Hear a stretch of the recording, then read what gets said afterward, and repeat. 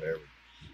This episode of the Retail Is podcast is brought to you by E-Commerce Center of Hampton. E-Commerce Center of Hampton offers high security small business workplace office spaces and temperature controlled storage units of all sizes at reasonable rates and flexible lease terms. The on-site EPS store provides printing, order fulfillment, and shipping, all under one roof with lots of free parking, easy access to interstates, bridge tunnels, and local airport. They're also close to shops, restaurants, hotels, and more. You can learn more at ecommercehampton.com. Our guests today are Ronald and Sarah Morton of LOCKGREEN. Welcome, guys. Thanks for being on the show. Okay. Thank you for having us. Thank you for having us. Yes. That was a great start, Joey. So, well, they don't need to say that because the people won't know that I ever messed up like that because we're going to edit that part out. There you go. Cut that right out and move on. But yeah, why don't you tell us a little bit about yourself and what LOCKGREEN is? Go ahead, Kiah. Oh, so my name is Sarah Kiah Morton. I am the co-owner of LOCKGREEN along with my husband, Ron Morton. And we have started LOCKGREEN to address the gray area in the law, the new cannabis laws. When it comes to driving in Virginia, the law is very specific about if you have cannabis in your car, it needs to be in your trunk outside of the passenger area. But it also says that it needs to be transported in its originally sealed manufacturer's container. And that doesn't exist right now the way that the market is. It just doesn't exist. So what we did was what community advocacy groups have been pushing for years, even back when Virginia just had medicinal cannabis legal. The advice was always to lock it up in some kind of lockbox and make sure that it's in your trunk. So we have created our own stash box. We didn't invent stash boxes, but what we did is we designed our own version of a stash box, and then put a commemorative design on the front of it to celebrate Virginia being the first state in the South to legalize adult use cannabis. That's huge. That's huge. So we didn't want this moment to go past without celebrating that, and we were able to take that and also mix it in with us being able to affect the community by educating about what the laws are and promoting the community to do the right thing by following the laws and locking up their cannabis and putting it in their trunk when they travel. So that's a high level about who we are. Ron can speak a little bit to this if he likes, but Ron has been involved in the cannabis industry for over 10 years across 3 different states.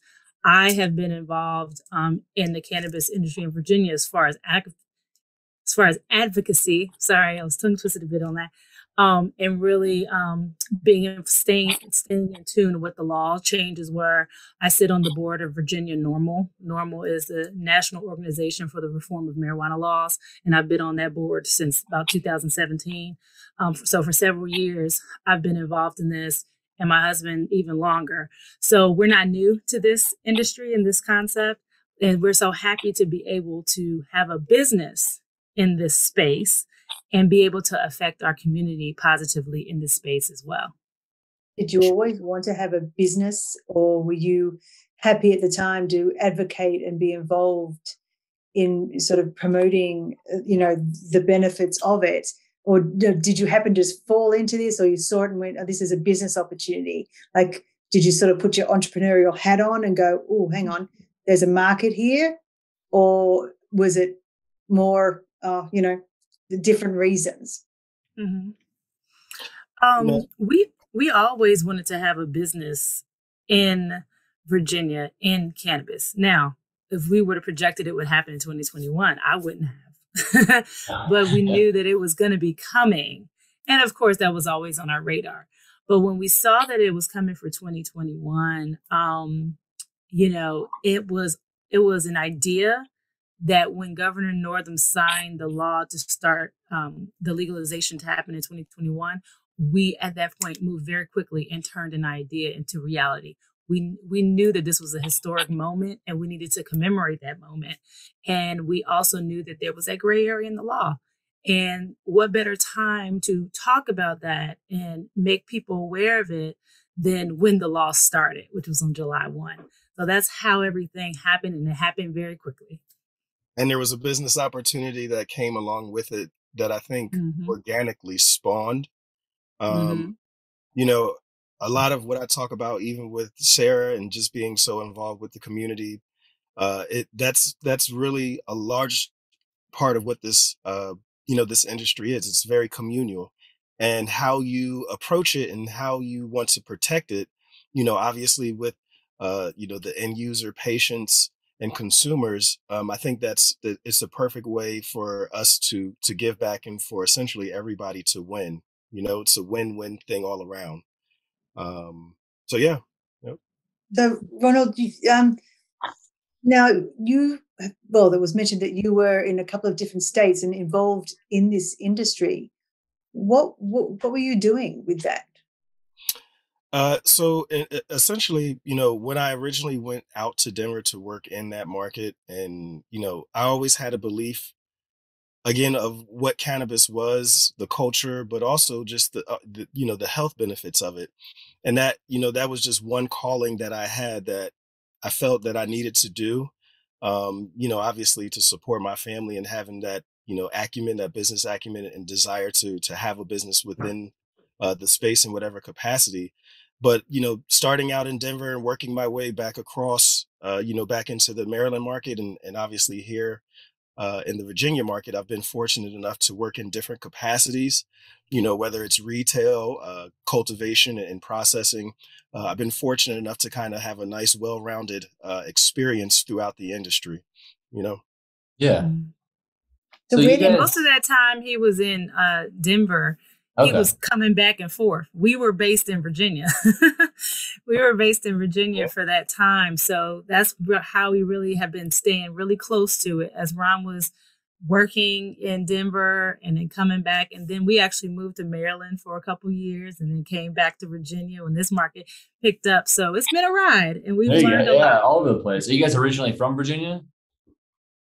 I'm originally from Cincinnati, Ohio. Okay. And Ron's from New Jersey. And Jersey, wearing an Oakland hat. Right. Well, right. And I got Las Vegas now, I guess. Right. I actually got into it by way of, I played football for a large portion of my life, and just growing up and watching, I've obviously watched the NFC, but I've watched the Raiders closely, and that was just, who I naturally, the organization where I gravitated toward, Oh, I love the Raiders still. I'm a Rams fan, but the Raiders were always a team that I like to watch. Oh man, Rams are looking good this year. They are. Man. We can we could just take over this podcast with that stuff. I know we could take this probably get back on a sports podcast, but yeah, man, for sure. So the thing that I found interesting when I was reading about you guys is that you opened your business the same day that he legalized it, Governor Northam. So it sounds like that you had planned on this happening, like you guys were aware of this. How did you become aware of this sort of gap in the law, and what drifted you towards this thing? Because you said you wanted to open a business in this field. What drifted you towards the lockbox idea? So we are always staying in tune with the law changes, especially in Virginia, because that, although we're from different places, Virginia has been our home base for years and years. So we saw, when the General Assembly meets in the beginning of the year, we saw that those changes were happening. We heard that Governor Northam was thinking about moving up the date, because the initial date that was agreed upon was January 1st, 2024 for legalization. A lot of these things that happened on July 1st. So we knew that there were conversations about him moving it up. And then we got an official word. Governor Northam's going to sign the legislation for adult use legalization on July 1st. So we knew it was happening. We saw it. We watched it. But when it actually happened, that's when we jumped on it. So yes, we very intentionally announced our business on July 1st, very intentionally. And as far as a business, and this really being our first time being entrepreneurs, I've worked in corporate America for over 15 years and had a great run there and did very well. But this was our first attempt at entrepreneurship. It was a huge learning curve. I mean, from from April 21st, which is when Governor Northam signed the legalization, saying that marijuana was going to be legal July 1st, 2021. We had from April 21st to July 1 to source product, design product, figure out how to get it done. I mean, all kinds of things. And it was challenging because of that timeline, but it was also exciting because of that timeline. And my vision was very clear. July 1 was going to be that date. So we ended up making it happen.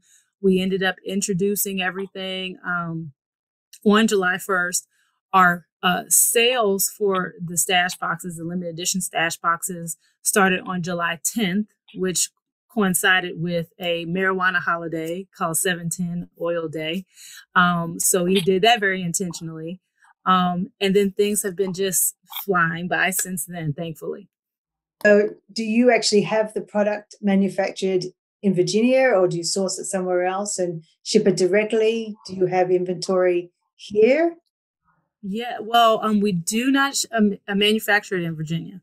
That was a part of that huge learning curve I was saying. I would have loved to do that, but we don't. We source it from elsewhere. We have inventory here in Virginia. We designed it in Virginia. We have our inventory here in Virginia, and of course, it celebrates Virginia. Our first line is a limited edition celebrating Virginia specifically.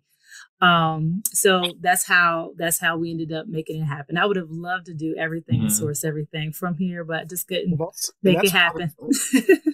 I would say too, but that's a part of the goal, being able to create a business that is, for lack of better words, fully self-sufficient, and we're using local other businesses, just to, again, spread that communal sense of, being a part of this market. That's what it's about. So, absolutely. Yep.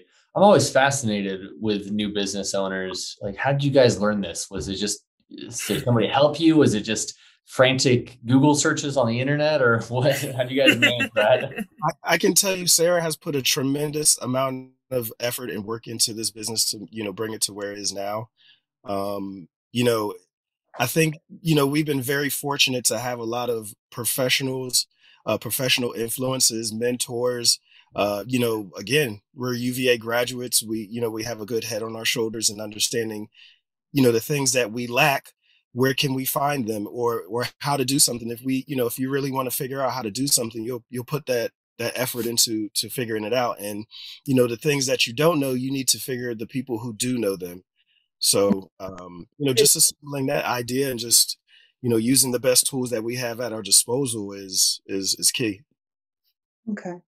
And here in Hampton Roads in particular, who have you sort of tapped into to help you and answer those questions and sort of be that mentor? Well, Joey joked about it, but Google isn't necessarily a mentor, but that's really a source of a lot of information when you're just starting your research process. We have, there are a couple business leaders that we tapped into just to say, hey, I need to figure out how to manufacture. Who should I talk to? Give me to some, could you please consult me? Please refer me to someone else. Right. We also had, some help and guidance, just trying to figure out, who to be connected to with partners. We needed someone to build our website. We needed someone to take our pictures. We needed someone to do our videos. So we tapped into some folks and just get referrals that way, which was really helpful as well. We also have family members that are business owners and for small businesses and medium-sized businesses. They were phenomenal, even when it comes to things, like shipping. Yep. I said, how do you do shipping again? How do we do this? Like, how do I find the boxes? Well, right. How do I know how much it's going to cost? Things like that, the little details. People who have done it before, I'm calling them on the phone, and I don't hesitate to do that. Yeah. As Ron said, when we need information, we've built, for all those years that I was in corporate America, I have built some phenomenal partnerships, phenomenal relationships with business leaders across Hampton Roads. I help them, they help me. So when we had these questions, same thing with Ron, he has phenomenal partnerships. So when we had these questions, I didn't hesitate reaching out to our network. to get some guidance. And it really is almost a trial and error sometimes, just trying to figure it out. But we Learning a ultimately lot do. along the way, for sure. We're definitely learning a lot along the way. Again, being very fortunate to have family members who have, they've started their business from the ground up. So a lot of the questions we can always figure out, technical questions about doing things like shipping and things like that. But there's the intangibles and the experience that you go through as a business owner to say, hey, I'm doing this, or how should I go about this? And, it's just a lot to learn that's not so much quantifiable, right? There's, you want to tap into, like Sarah said, she has a lot of strong relations in the corporate world. So once you branch out on your own, they're more than willing to help you. And that's been the same case for myself. Well, that's good. I'm glad that there's been that support for you guys. I have a question, and I don't want to get too political, but what would happen if the law ever changed? Will it ever be able to be rolled back? I don't foresee that would almost be like prohibition. We would bring prohibition back. Once you've opened Pandora's box, there's no going back. And even for the sake of the health benefit, once you legalize something for a medical reason, how would you ever roll that back or now go back on, why it's here? Mm-hmm. Especially something that has a medical benefit to it. Why? What would be the reason? Yeah. Oh, yeah. And the thing that they would probably mess with would be the recreational side. Or in Virginia, it's not called recreational; it's called adult use for those outside of the medical program.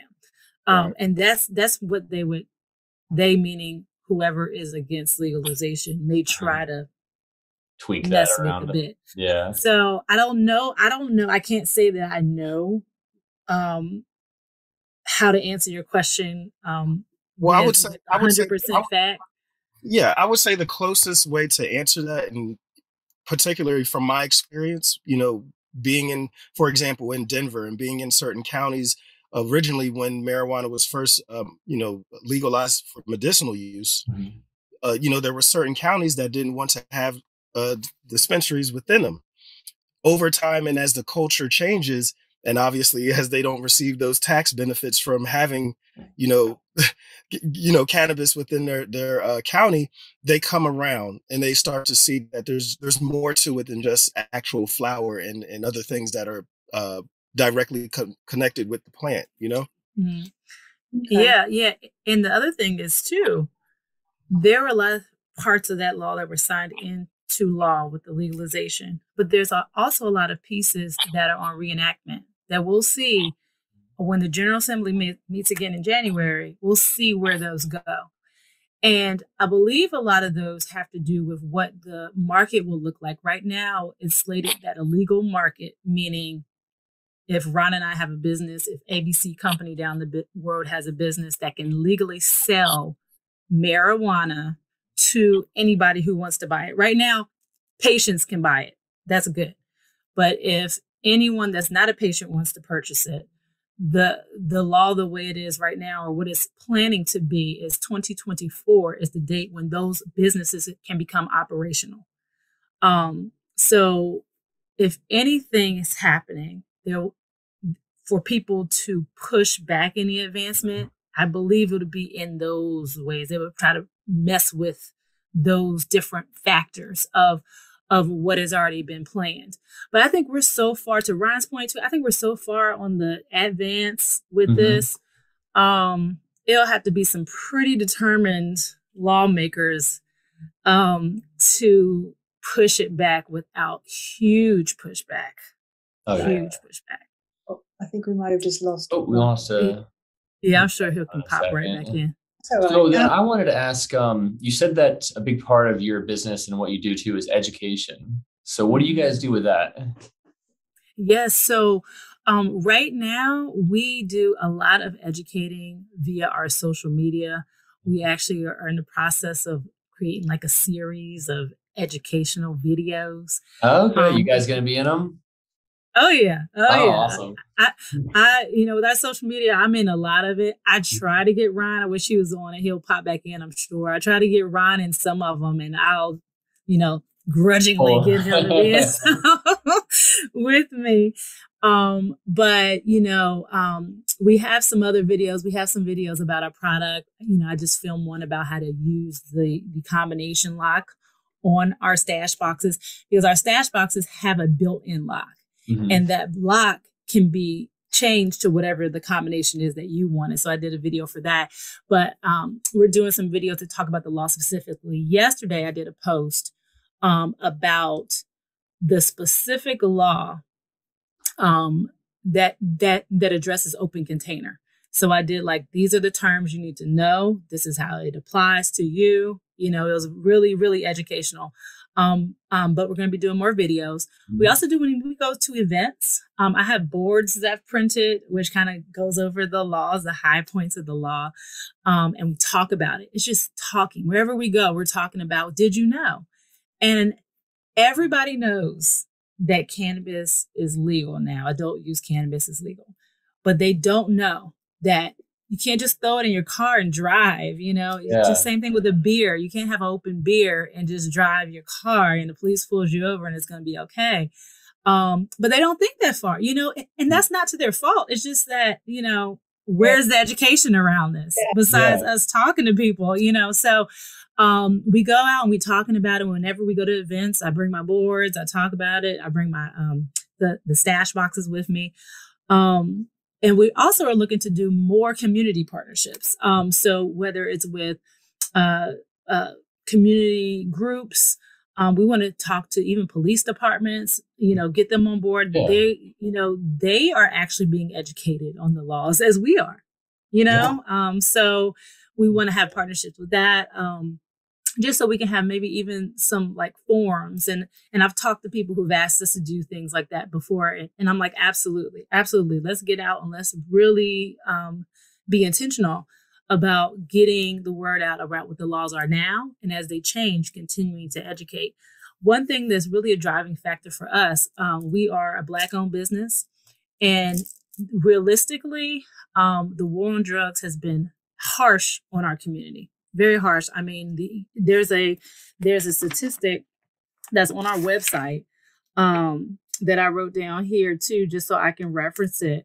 But it is saying that is nationwide, Black people are 3.6 times more likely than white people to be arrested for marijuana, despite similar usage rates. So we know that there's folks that are getting these law violations for years, and it impacts communities, it impacts jobs, it impacts where you can live, it impacts getting student loans, all these things because of a marijuana law violation. So what we want to do is we want to go out there and educate to prevent unnecessary marijuana law violations. Someone can be traveling with cannabis in their car and not even know that they're violating the law. Now they're in the system. Now they have a violation and the spiral happens yet again. So it's really our mission to impact that positively. And, that's why education is so important for us. Absolutely. It's a great mission. Yeah, that's really important stuff. And I mean, so you guys are also advocating too, doing a lot of that. Mm-hmm. Would you ever be advocating to just make this law go away, that it has to be in some original container? Would that be ever a goal? No, because just like I said with the alcohol, the goal, the purpose of an open container law is because the cops, the community doesn't want folks drinking and driving, right? Yeah. Or they don't want people smoking and driving. It's to separate, for safety. Okay. So, I don't think that part will ever go away.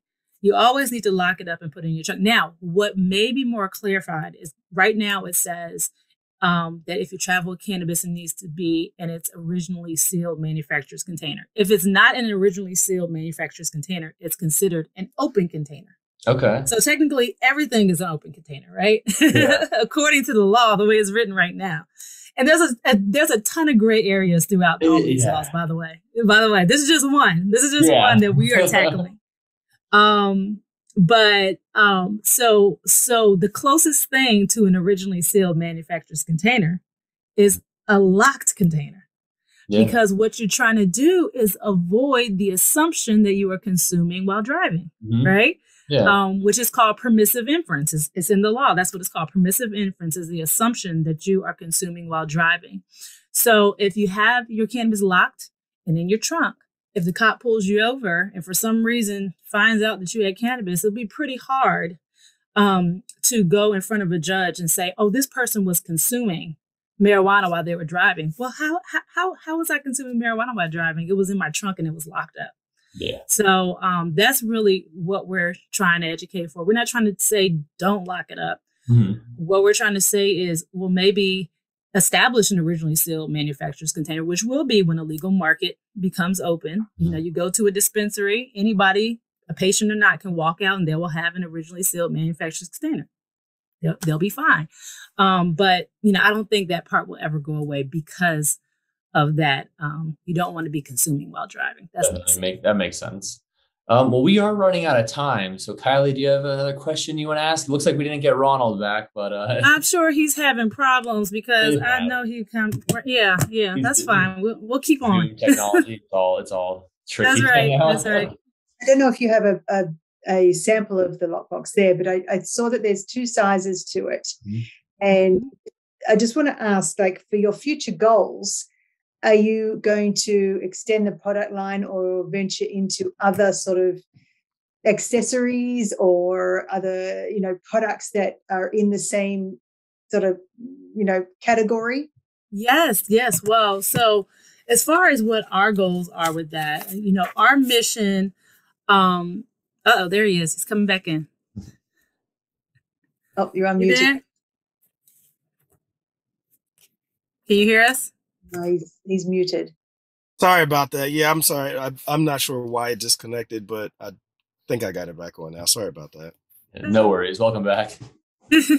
Well, she just asked about product. So our mission of our company is to provide products that provide protection, promote safety, and support the values of responsible consumers. So I say that to say we're going to be very intentional about what we add to our product line. So we have some things in the works right now, which will be announced soon.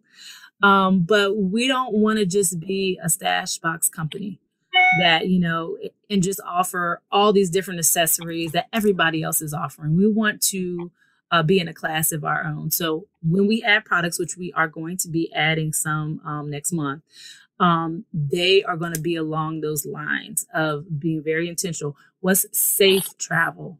How can we promote responsibility? Taking care of what you have, things like that. So we do look to add that way. So that's something that everyone can stay tuned about. I'm saying next month will be November. Right before the holiday. Who tunes in? So keep a lookout. Was there anything else, Ron, that you wanted to add? Because I know Joey was saying that we're going to be wrapping up. But I mean, I guess. Sorry for dropping off, but I think just to touch on, you know, what Sarah was talking about in terms of the product. You know, it's the products that we design or that we intend to put out will be centered around, again, you know, safe, responsible consumer use, and being, again, a component of this market and of this industry. We intend to, you know, be a hub and source for information that, you know, again, that protects the consumer, right? Right. Okay. Yep. Does that mean that you'll get into maybe a brick and mortar store at some point in the future, or are you going to keep it online? No, I mean, I think whatever would be within our best interest. If it is a brick and mortar, you know, as our company grows and we scale, you know, that's something to be considered. Or, you know, even for maybe pivoting into the actual cannabis market, you know, if there's an opportunity there by way of success from LOCKGREEN, then that would be absolutely something we would do. But right now, e-commerce. Yes, that's the word right now. Well, we are out of time. How can people find you guys? Yes, so we can be found on our website, www.green.com.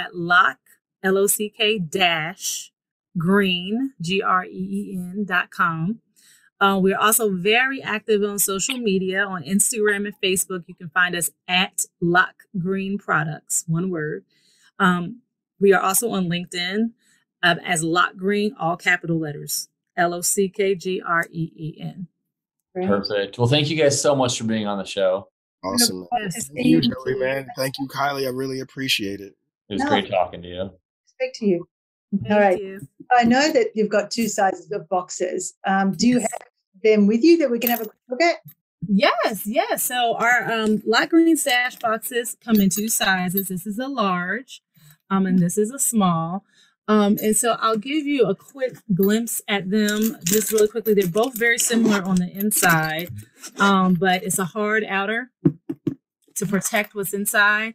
And that is the Virginia design. I like that a lot.